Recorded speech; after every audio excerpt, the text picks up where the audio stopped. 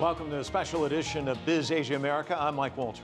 And I'm Philip Yen. We have every angle of the strategic and economic dialogue here in Washington, and this is what we have so far. There have already been several agreements on climate change, from carbon emissions to vehicle standards. We'll run through those in just a minute. Also on cybersecurity, while we haven't heard many public comments yet on this, you can bet it's a topic of discussion behind closed doors in light of the recent Edward Snowden incident and everything that followed. Okay, we've also got much more on the economic front as well. That will be a very key topic for both sides. Competition will be a key issue. The U.S. Secretary of State John Kerry said that is a good thing. He said competition makes each country stronger. We will also explore trade relations between the United States and China, how to make it stronger, how to grow it, and also how to resolve the dispute.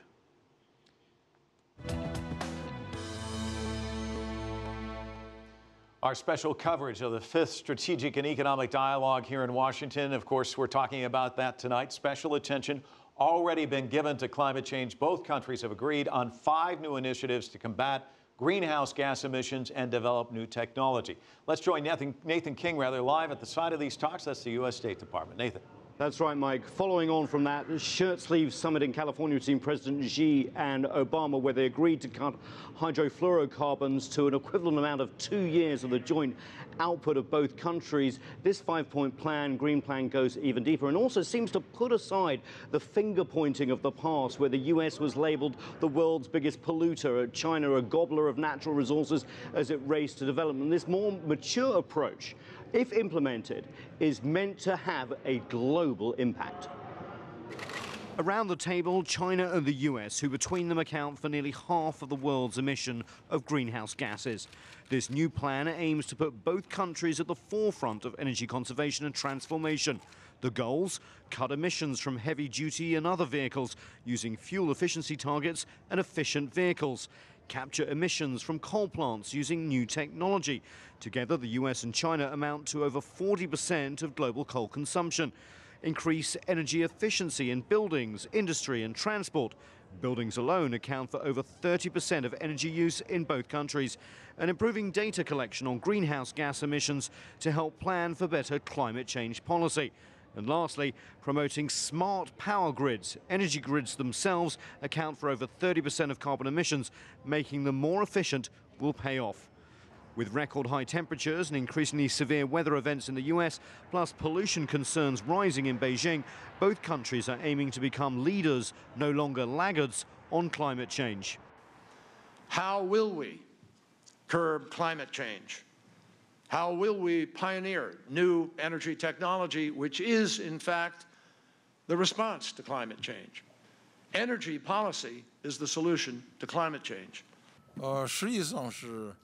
Both China and the United States see ourselves as the biggest emitters, so we need to cooperate on climate change that is conducive to everyone. This new joint US-Chinese plan, of course, is ambitious and will take decades of commitment to implement fully. But the plan is being seen here as an example of how, when the world's 2 biggest economies work together, they can have a potential effect on a global scale.